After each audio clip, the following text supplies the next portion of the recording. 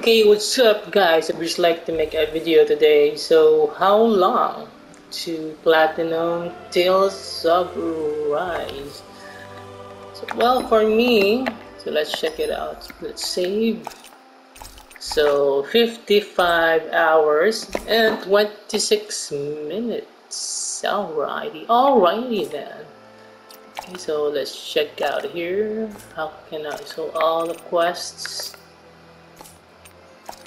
All the artifacts. So if I show you my trophy while recording, the game will become a blue screen to stop recording. If I go out in the main menu, all fishes. I just caught all fishes today.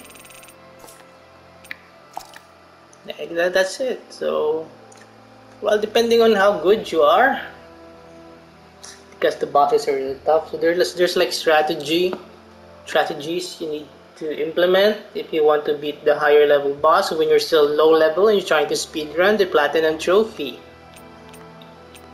My tip is to use Rin well, then jump into the air and then spam Sub-Zero confinement. Some spells not quite good, but I just go to the air, just spam Sub-Zero confinement. When they get close, Rage your Cyclone, and then drop down and attack, and then drop down and run around a bit, gain back some AG or whatever. So when the boss goes down, I switch into Alphen and I go all out.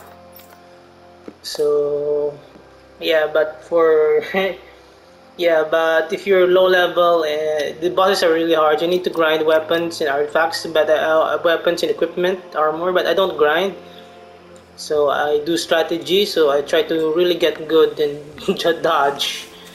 And yeah, it's scarce. Gold is scarce, so you really need to budget the gels that restore CP. But if you want to make it easier, so grind the side quest, level up.